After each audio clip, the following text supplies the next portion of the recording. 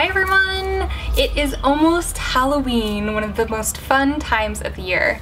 And today at Vegan.com we're bringing you 3 very simple treat ideas that are vegan treats that you can bring to Halloween parties, or if you're having your own Halloween party, you can serve them to your guests.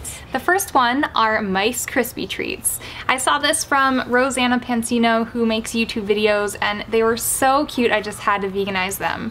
So stay tuned to see how to make these adorable Mice Crispy Treats, which are especially perfect if you're dressing as a cat for Halloween. The second thing that we're going to be making are Mummy Dogs, and this is basically a spin-off of Pigs in a Blanket. All you need are original Pillsbury crescent rolls, which happen to be vegan, and vegan hot dogs, and you can make yourself some Mummy Dogs. These are all the rage. You see them on Pinterest and all over the internet, but we're showing you that they are easy to make vegan. The third thing that we're going to be making are orange jack-o'-lanterns, which is the most simple treat to make ever. Plus, it's nice to have something healthy on Halloween. To make the Mice Crispy Treats, you're going to need a box of Rice Krispies, a bag of vegan marshmallows, and 3 tablespoons of vegan butter. Go ahead and melt the butter on low and then add the entire bag or 10 ounces of vegan marshmallows. Then you're going to stir it up really well. It's going to take several minutes until it's completely smushy and melty like this. Then go ahead and add 6 cups of your Rice Krispies.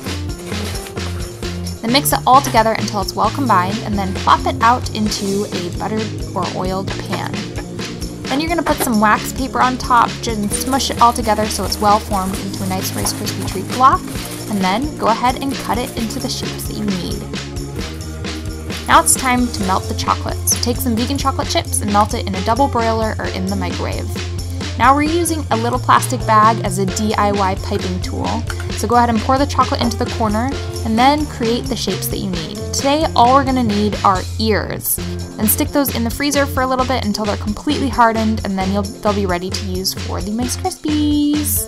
Then we're just going to draw the face on these Mice Krispies. So draw some whiskers, eyes, a nose, and a little tail. And then draw some on the top of the head where you can attach the frozen ears. Voila! Done! Now on to the Mummy Dogs. So take your crescent roll dough and just slice it into long, thin strips. And then wrap it around your veggie dog. You can use any type of veggie dog, and you're probably going to need a few strips of dough for each wrapping. And just make it look like a mummy and leave a little bit of spot for the eyes to go. So once you've done all 8 veggie dogs, which is the number that comes in a package, you're going to go ahead and pop them in the oven and just cook them according to the crescent roll directions. They should be done baking after about 15 minutes or when they're golden brown, so pull them out and they are looking fabulous, smelling great, and ready to eat. And as you can see, they have little spots where we can put the eyes. So take some yellow mustard and put it in a little plastic bag and cut off the tip to make a DIY piping tool.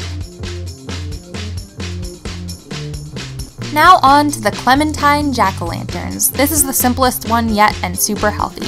All you need is a black Sharpie, and you can draw little jack-o'-lantern faces straight onto the oranges.